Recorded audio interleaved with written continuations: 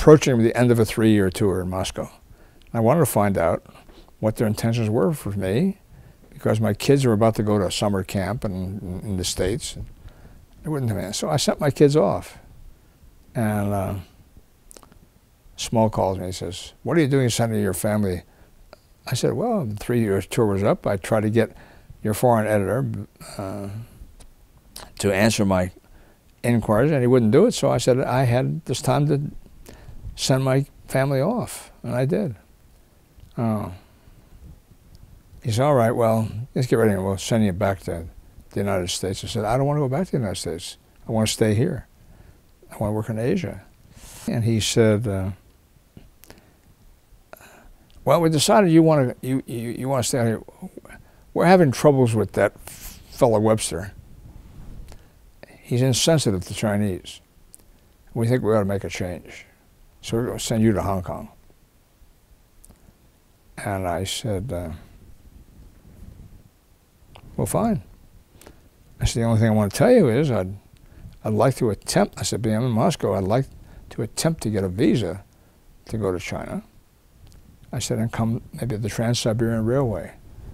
He says, "Well, you can't get a visa there."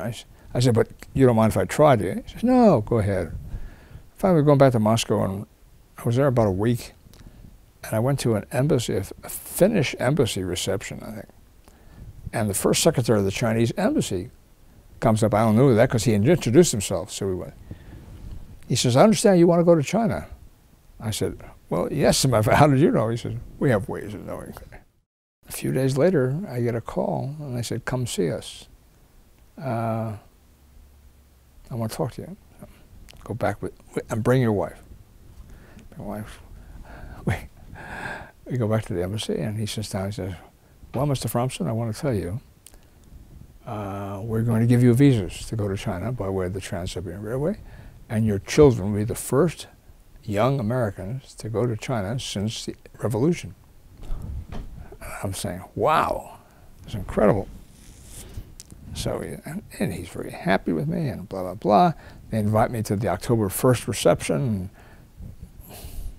So I get back to the office, and I call Sid Fetters, the foreign editor. He said, "Well, what are you up to?" I said, "Well, get it on." I said, "It's just wonderful news." I said, "I've got this visa to go to China." He says, "You're not going to China." I said, "Wait a minute. This is something we've always wanted to do, and I'm going to go to China." He said, "You're not going to China." And I said, "Well, fuck you." And I hung up. 15 minutes later, boom, Small calls. "What's this I hear you're going to China?" I said, "Well, you know, Bill, I talked to you about getting a visa. I got a visa, and I got this China. It's a wonderful, wonderful way to really start off my assignment in Hong Kong." He says, "We don't want you to go to China. You go to China, don't show up in Hong Kong." I said, "What do you mean?" I said, "Are you threatening me?" He says, "You tell it whatever it is." I said, "Didn't you tell me I was going to China because I was replacing a guy who was insensitive to the Chinese? They've given me a visa. What am I supposed to tell them now?" He says, "I don't give a fuck what you tell them." I go back, I'm shattered. And I tell all the press corps about this. And they say, "Well, go to China, go to China." And called our lawyer in L.A. And he didn't know anything about foreign affairs. And he said, "Well, you know, if you go," he said, "and they fire you and then you try to get a job again, people will say, well, your guy couldn't take orders." Finally, about 2 weeks later, Sokolow says to me, "Well, you know," he says, "you'll think this is crazy." He said, "But you know, Joe and Lai was dying. And they wanted to send Mike Wallace to interview him. And they were trying to get a visa. And you could screw this up by..." I said, "But you don't seriously think the Chinese are going to give you an embassy to interview a dying figure in the Chinese Revolution, do you?" He says, "Why not?" I said, "Well, this is just crazy." He said, "Don't go to China." It's a Small's idea. So we had an appointment the next day to go to the embassy again. And I met the consul. And I said, "Well, look, something's come up, another assignment in India, and I can't go to China right now. So if it's possible, I'd like to defer it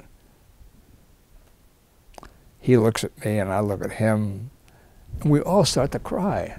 And we really, literally all start to cry. And he knew I was lying.